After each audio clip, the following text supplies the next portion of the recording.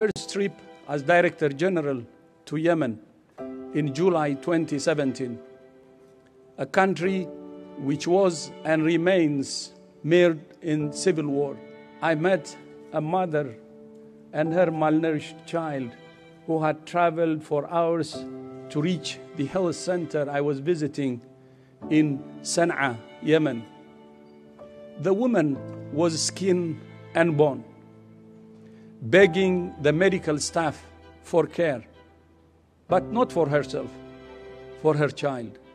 2 weeks ago, I was in Ukraine, visiting bombed hospitals and meeting health workers.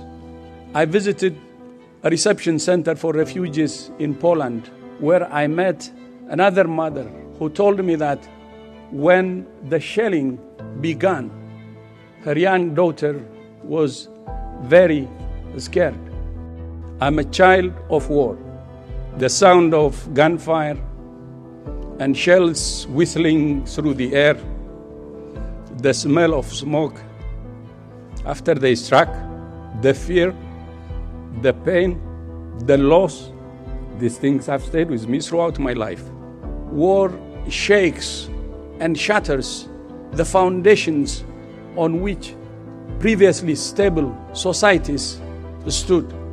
It deprives whole communities of essential health services, leaving children at risk of vaccine-preventable diseases, women at increased risk of sexual violence, expectant mothers at risk of an unsafe birth, and people who live with communicable and non-communicable diseases without access to the life-saving services and treatments on which they depend.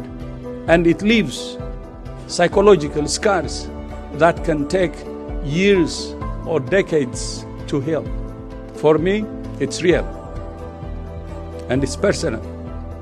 War is bad enough, but it's made worse because it creates the conditions for disease to spread.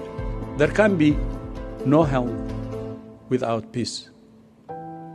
But equally, there can be no peace without health.